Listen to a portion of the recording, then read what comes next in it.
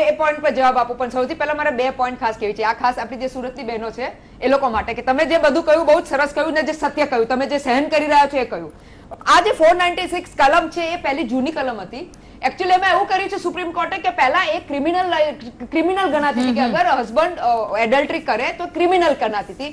હવે એને ક્રિમિનલ કાઢી નાખ્યું છે, એટલે દુઃખની વાત ગણી શકાય. એટલે હવે ક્રિમિનલ ના ગણાય, એક પોઈન્ટ ઓફ વ્યૂ થી બરોબર છે. પણ એમાં બીજું મેં કહું ને, મેરિડ વુમેનોને ફાયદો એટલે છે કારણ કે પહેલા શું હતું કે મેરિડ વુમેન એની પર કેસ નહોતા કરી શકતા કારણ કે એનો હસબન્ડ કરે તો, કારણ કે એ બનતું હતું નહીં, લોમાં જ નહોતું આવતું. હવે બી હજી બી લોમાં નહીં આવે.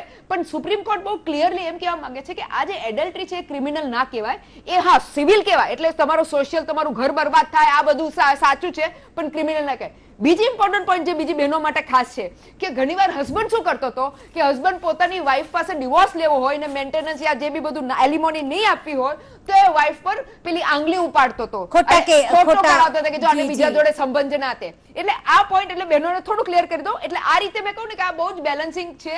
આમ થોડું બી આમ ટેક બી લાગશે તો એકદમ ઝૂકી જશે. જે હવે તમે જે પોઈન્ટ કહ્યો કે આપણી જે સોશિયલ ફેબ્રિક છે, આપણી જે પરણવાની ફેબ્રિક છે, અનફોર્ચ્યુનેટલી આનો નેગેટિવ ઇમ્પેક્ટ બી આપી દો ને પોઝિટિવ ઇમ્પેક્ટ બી આપી દો.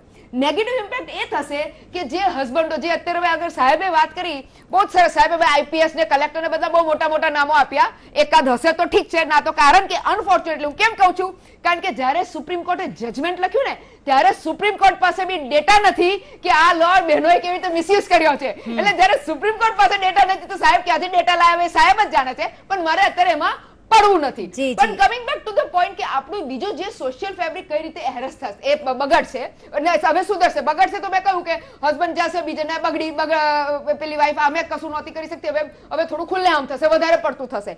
અને કઈ રીતે સુધરશે કે એ રીતે સુધરશે કે અત્યારે થયું છે શું કે આપણે જે અર્બન સોસાયટીની વાત કરીએ છીએ, જે અર્બન સોસાયટીમાં જ્યારે અત્યારે આપણે નવી પેઢીની વાત કરીએ છીએ ત્યારે આગળ લેટેસ્ટ છે કે હસબન્ડ જોડે વાઈફને જે બી હોય તો હવે એ જરા એને ખુલીને એક મુક્ત મને વિચાર પોતાના વ્યક્ત કરી શકશે. છૂટાછેડાની વાત રુઝાન બેને કરી, તો અલકાબેન આપ શું કહેવા માંગશો? કારણ કે છૂટાછેડાની જ્યારે વાત આવે તો એક કારણમાં એડલ્ટ